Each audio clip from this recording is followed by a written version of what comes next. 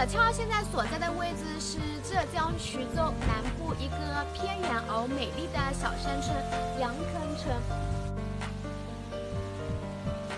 我眼前的这座山村依山而建，黑瓦白墙，在蓝天毛竹的映衬下，显得格外的古朴亲切，让我记得小时候坐在外婆家门口晒太阳的那种温馨的场景，让我有一种忍不住想走进这个村庄的冲动。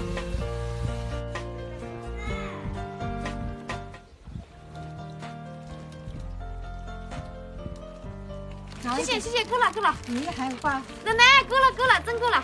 够了够了，奶奶。没有放是的。够了够了，奶奶。这里6月上还凉快呗。哦，下面6月上到这里来玩。哦哦，好的。到我这里吃饭。哦，好的好的。看着身体还蛮好的，还种这么多菜。那个外地的那个红酒一家人都到这里来玩。哦，能红酒。这个是四合院吗？这个老房子，这是老房子吗？我这个也是老房子。很漂亮。6月份来玩。好的好的，我再去逛逛，先走了。我这里玩啊。啊，好的。奶奶特别的亲切，像自己的奶奶一样。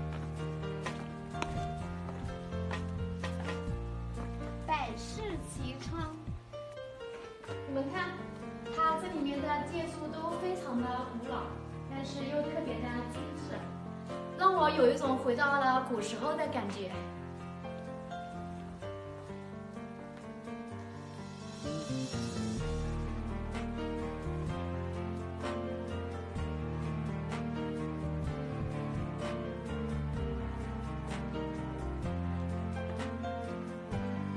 整个村庄都是黑瓦白墙的老房子，每栋老房子之间都是用青石路相连接着，显得格外的古朴自然。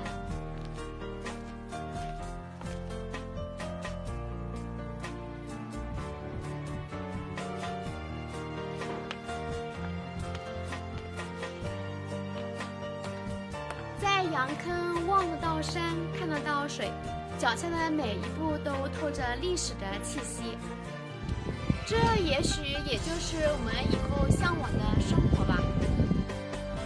哇，这个天竺好漂亮，硕果累累，你们看，红彤彤的，显得好喜庆呀。